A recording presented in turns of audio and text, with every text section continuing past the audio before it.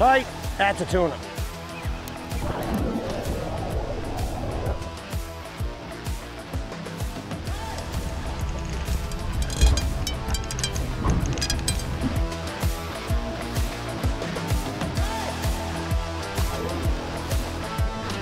Captain Don Petrarca here from Coastal Charter Sport Fishing, and we're going to show you and walk you through my jigging setup for these Cape Cod bluefin giants. We'll start out with the basic jig stick. I get my blanks from Jigging World Corporation down out of New Jersey. This is their 450-gram conventional jig stick. I myself prefer conventional reels over spinning for jigging, especially for giants. Number one, because you have a better system for fighting the fish. It's an overhead reel. And so as you are working everything, bring this down so I don't knock anybody out with it, but everything here is in a perfect lever. The rod bends, everything's in the same direction, and the pickup is where it's mechanically advantageous. When you spin everything around with a spinning reel, it's all 90-degree angles and your lift is facing the wrong direction. So that's the reason I use the conventionals, is that they're kinder, but also these fish hit a lot on the drop, especially with this point Jude jig that I like. And so when they hit on the drop, you have a lot more contact and you have ability to instantly get the drag by just clicking the lever, engaging the lever. And so this 450 rod is acid wrapped, and it's acid wrapped to eliminate twist, and we'll create that. As you can see, everything stays in line. However, the guides are off center, either acid wrap or spiral wrap, that's called. And that is to prevent roll from occurring under heavy load with these big fish. So to that, we spool it up with 80-pound, I myself anyway, I like tough line. I've used it for years. The reason being is that it's 16 carrier 80 and it has the thinnest diameter for me. So 80-pound tough line guide's choice. Doesn't matter the color, I prefer white, but with the shortages, I'm using moss green here. It's hollow core. And so at the end, the leader here is pre-fashioned. That's a wind-on leader. You can make your own like I do. You can get them through Jigging World now when they're back in stock. You can get them from BHP. But it's your basic wind-on leader with a serve. There's an insertion. See how touchy that spool is. Let me lock this. So here's your main line. That's the braid. We have an end loop fashioned here, which you can use Daho rigging needles. I use just a piece of straight wire, number 6, bent and twisted. So there's an end loop in the main line. To the end loop, we cat's paw. I use a single cat's paw, so it's just pass the loop through one way, take the tag end of the leader through, bring everything down, cinch it up so that the loops are nice, come tight, and it's a nice seamless connection. I favor 100-pound Seaguar Premeir for my fluorocarbon. Anything from 100 to 130 is appropriate. Anything lower with these larger giants, and you're not being fair to yourself or the fish because you can't put the heat. And by heat, I mean the drag and the pressure that's created through the system. And so I have here the Ocea Jigger, which is a new reel from Shimano. I also use the Talicas. It's the Talica 16 single speed, which is a lever drag. This is a star drag, and this is the first full season where these are available in the US market. They've been used successfully over in Japan for a bit. But this star drag, it puts out enough drag, and the drag system in it is nice and fluid, and it takes the lever out, guessing the drag ramp where you are. You're either engaged and you have the drag that you set it at, or you're not.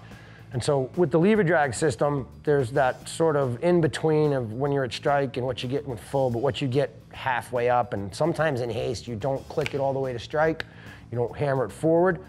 So this is why I'm using this Ocea. This is the 4000 HG, which is the high gear model. Nice narrow spool for jigging, so it's real comfortable and ergonomic in your hands. To that leader, down at the very bottom here, I've been using the same system. We use a swivel, and so a barrel swivel or a crane swivel, which is actually the appropriate terminology, is done at the bitter end. And I attach my leader without the knot. You're forced to either crimp or knot to get your terminal gear in contact with your ultimate offering, which in this case is the Point Jude 310 Deep Force jig with an assist cord. Got the barrel swivel. I use a Palomar knot. It's the only knot for me. I can tie it myself all the way up to 150. I can do it in the dark, I can do it cold, I can do it hot, I can do it hurried, I can do it rushed. To me, it's the least subjective of the knots because of its simplicity, and when it's done right, It actually, in some cases, breaks over the line strength because it's doubled up twice through the ring before it's cinched down. So use that Palomar knot. It's the one knot I use at that bitter end. It takes away the crimping, the need for crimps. There's extra gear with crimps, there's extra steps with crimps, and crimping is always subjective based on the crimp that you use and the amount of pressure. So take all of that guesswork out. This is a knot that if it's seated properly is never gonna fail.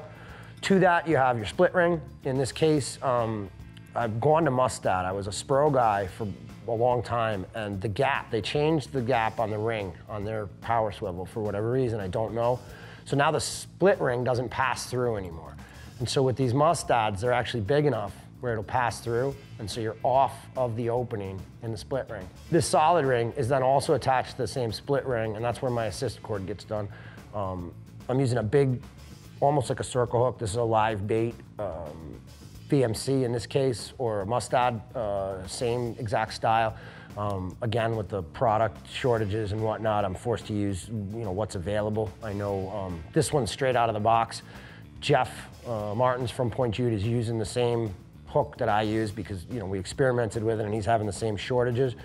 But that's what you want to use. You can either get them pre-done through mustad, you can get them pre-done through VMC, or you can make your own. I make my own in this case. This is paracord. This is 600 pound. Shock cord it's called sometimes. There's 300 pound, there's 500 pound, there's 600. I use the big heavy stuff. Underneath is just a simple overhand knot, which is then shrink tube to prevent the fray and to keep a little bit more of a solid effect to the hook. Doesn't slide around as much. That swing hook is what that fish gets. When this is dropping and it's down on the bottom there, and they go to take the offering, they're immediately gonna spit it because it's metal. And this swing hook is much more adept at going in and when it comes out, swinging around and getting that fish in that latch, which is right at the corner of the mouth. The corner of the mouth is where you want tuna hooked. It doesn't let the line get over their teeth. Yes, they have super sharp teeth, even though it doesn't look like it. Those teeth will rake over the line if it's hooked anywhere other than in the corner. And so that swing hook system using via the assist cord. Now this Point Jude, you can buy these deep forces right out of the box. They're ready to use. You have the appropriate length. You want it about 3/4 of the way down. You don't want it lower. You also want to choose a hook that's not going to slide over and get caught. So you want it to be able to slide off and out. If it's the wrong curb and the jig is too fat, it's going to sit there and it's going to lock. And then you're going to miss your bite when you get it. 500 yards or so almost, you can get on these if they're packed right. Most cases, most tackle shops will be able to get you 380 to 450 yards or so. It's the places that really tension everything down, put the drag proper on the reel, and then combine that with a gloved hand on the spool as it fills the line. You could pack a ton of line into these. Puts out enough drag in combination with the realization that you're using light tackle, so you have to be able to gain back enough line between a large fish's runs at the start of a fight. And it's the lightweight ability. You're fighting the fish as opposed to the gear here. And so it's mobile. This is my favorite setup. This is the setup I hope to see in play when we hook one of those big ones.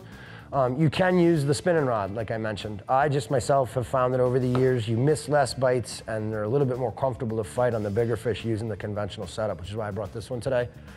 You can use a Stella, the 20,000 or one of the Daiwas, but the only two spinning reels that are available that still can handle the abuse and put out enough drag and hold enough line.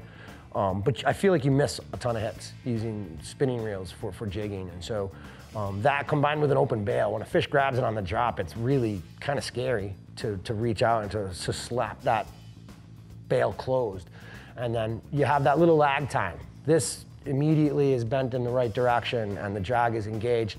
There's that slight delay from when the fish picks it up where you have to not only flip the bail, but then the loading of the rod. And so I find a lot of times they pull the hook or they shear us off right away with the spinning rod. So that's my basic setup. If you rig it like this, I can guarantee you that when you do break off a fish, if you've done everything else, the weakest part, even though it's such a strong knot, you're not gonna leave anything in the fish trailing. You're not gonna leave braid.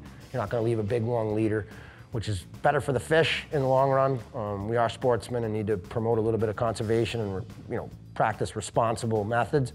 So this one here I found is the best thing you can put in your hands if you want to get going and start to try to get some of these bigger fish hooked up and be successful at landing them.